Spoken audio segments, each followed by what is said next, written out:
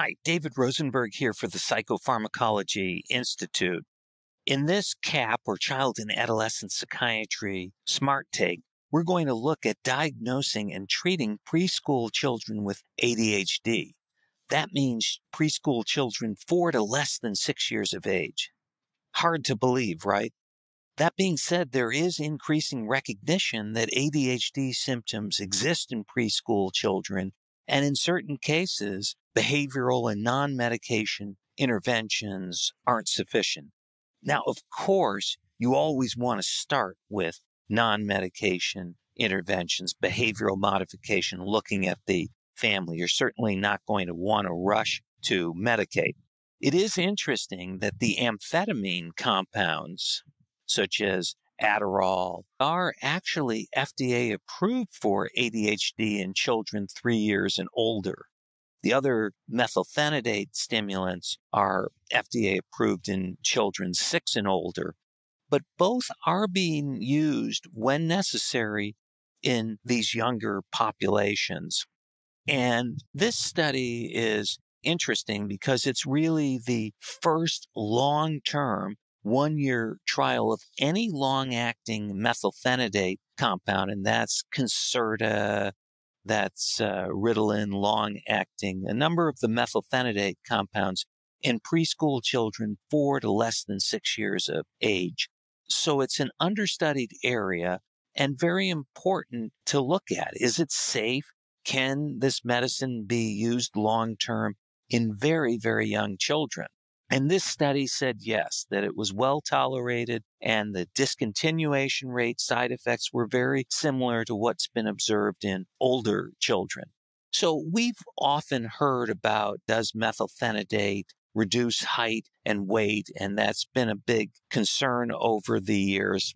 So this study, interestingly, consistent with prior studies, found a dose-related reduction in expected weight and height that was very small and decreased over time.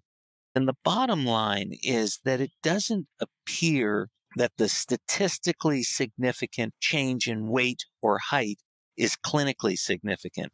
The same holds true for changes in blood pressure or heart rate. There can be statistically significant changes in heart rate and blood pressure in children and adolescents treated with stimulants, but this is rarely, if ever, clinically significant. And here's the example I like to give. A normal pulse or heart rate is typically between 60 and 100.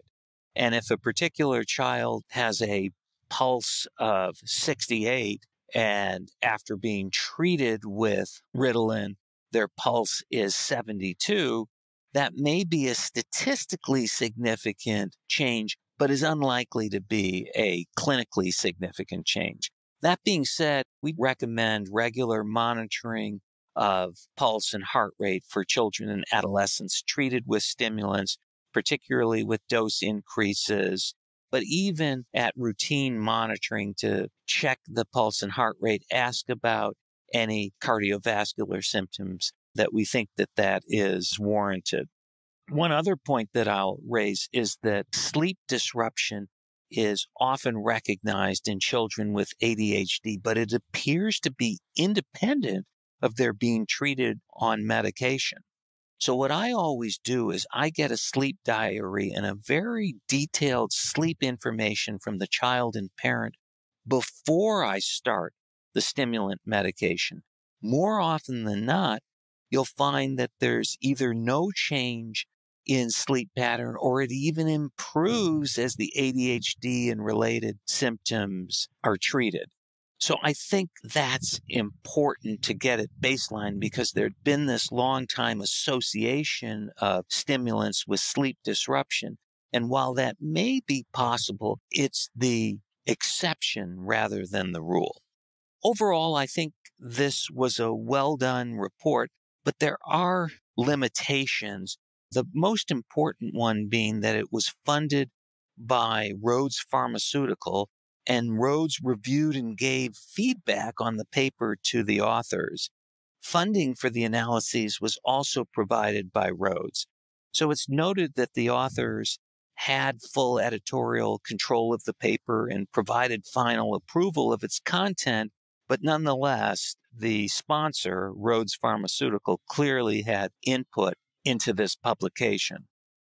Bottom line, the good news is that it does look like methylphenidate compounds, the extended release in particular, are safe and effective in those preschool children who need medication.